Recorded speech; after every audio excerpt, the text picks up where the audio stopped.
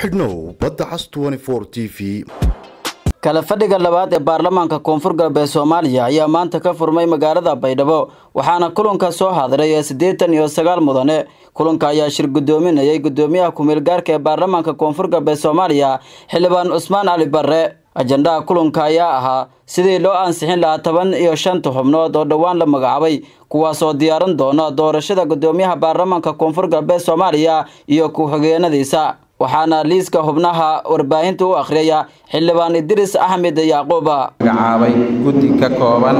15 xubnood oo ka shaqeeya doorashada guddoonka golaha wakiilada Koonfur Galbeed Soomaaliya waxayna kala yihiin Xildhibaan Usmaan Buule Macalin Xildhibaan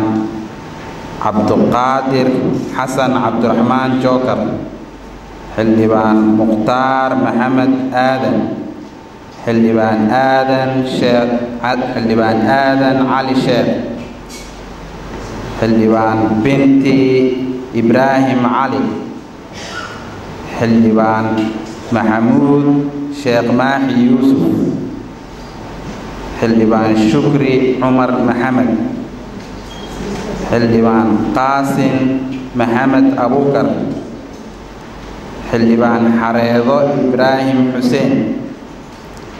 Xildhibaan Idris Ahmed Yaqoob aniga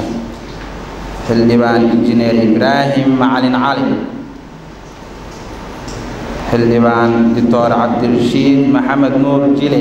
xildhibaanada fadhiyay kulanka ayaa si gacan taag ah ku ansixiyay 15 xubnood waxaana natiijada ku dhawaaqay saxiixaha gudoomiyaha Baarlamaanka Koonfur Galbeed Soomaaliya Mudane Usmaan Ali Barre tomoishan xubnood magayaal inta la ka akhriyo la ka ansixiyay odkii una qaadi maynaga marna diid malawaya majarto lan aamusi oo diig banaana majaro koranka ma yahay siyeetu isagaalhibnaad oo Baarlamaanka Koonfur Galbeed Baarlamaanka lamaad siyeetu isagaalhibnaad kulli ma ogolaadana marna 15 xubnood oo guddiga doorashada guddoonka Baarlamaanka ya ogolaadeen siyeetu isagaalhibnaad